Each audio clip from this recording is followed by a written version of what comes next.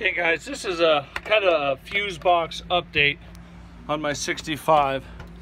So those that have been following the channel know that I originally was going to use a 70 pedal on this, and I was going to have to drill a hole up here, and I was going to have the big hole here for the stock 65, which is right there.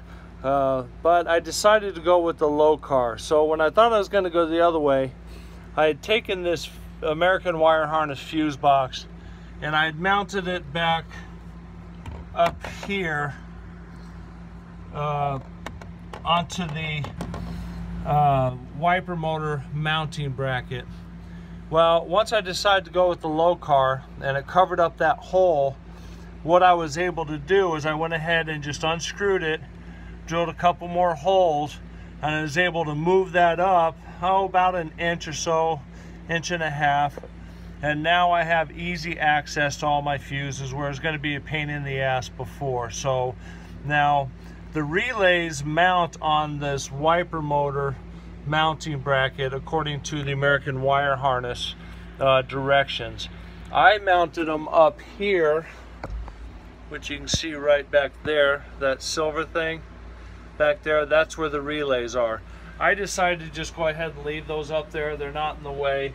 If I need to get to it, it's pretty accessible. I can just pull this fuse box off and you know, get right to it. So either way, if I need to get to the relays, it was going to be a pain in the ass, or it was going to be a pain in the ass.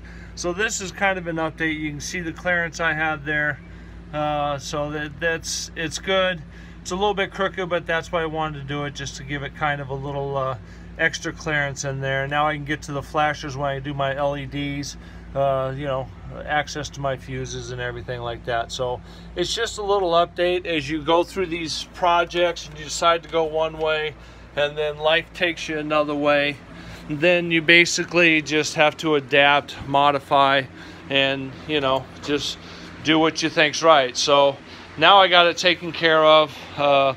It's back in the original location, just moved up a little bit, and good to go. So now I'm going to pull the brake pedal off. I got to put some new bushings in there, put a new brake pedal switch in there, $9, which I already got. I'll put that in there. I'm going to paint up the brake pedal as well, not the pedal itself, but the shaft. Put it back in there, and then I'll finally go ahead and adjust my lokar throttle pedal, because it was up a little bit high, so I'm going to do the fine tuning on that. So that's basically just a quick update.